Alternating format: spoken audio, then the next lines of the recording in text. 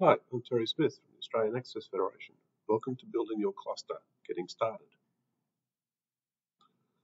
First thing we need to do is set up the Kubernetes cluster.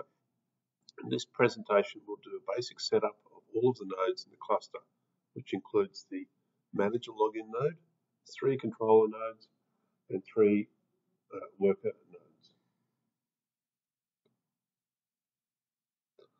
Reviewing my server setup, we have the manager node, where most of the action will occur, 3 controller nodes, control 1, 2, and 3, and 3 worker nodes, node 1, 2, and 3. And the domains for the core services our cluster will provide: Federation Manager, Discovery Service, and metadata.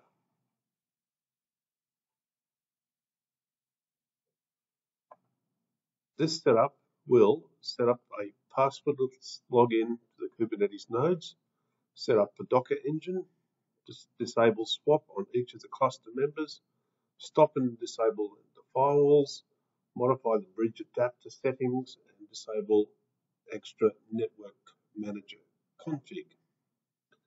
As there's a lot of repetitive operations being performed, I've written a small bash script that will help ensure all of the operations are performed correctly. This code can be found in the APAN TF-IAM Syphilin repository on GitHub. The script will run on the manager node and needs to be run as root.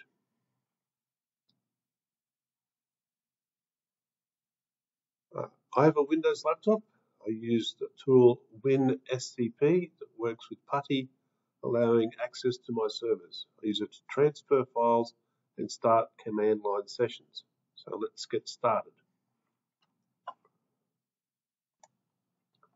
I start the command line session with my manager server. I'm going to install the APAN TaskForce IAM Syphilin repository from GitHub. But first, I need to ensure that the git command is available. So I'll try to install git. I need to be root first.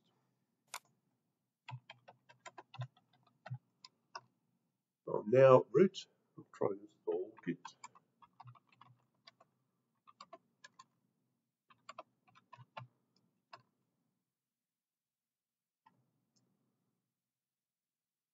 Okay.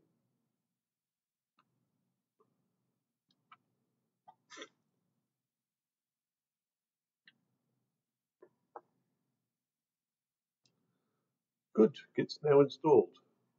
I'll continue running as root on the master login server. The next thing I need to do is install the repository. I'll use the git command to do this, to clone the repository to my server.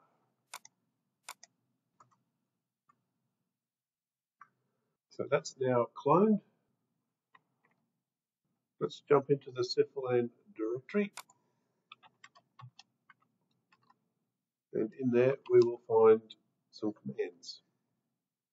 The prepnodes.sh is the command that we're after, and I've added a help option to describe what the command does. Let's have a look at that.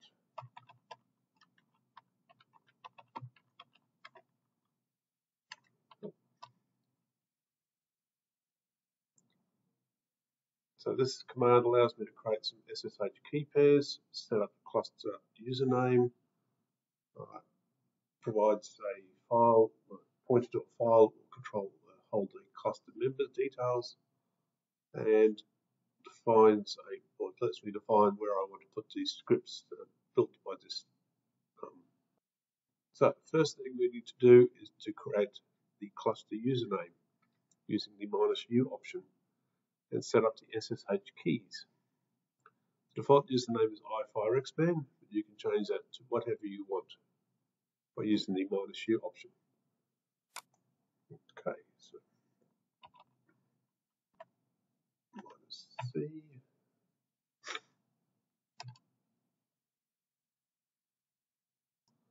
And once we enter a file name, we will put that, which is fine. We don't want any passphrases on the keys. Leave it blank. And that's the first step done.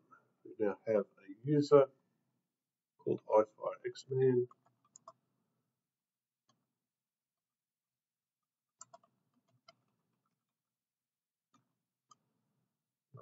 for password directory. Okay. So we've now created the ifirxmen user, and in the ifirxmen user there will be the .ssh directory that contains the public and private keys.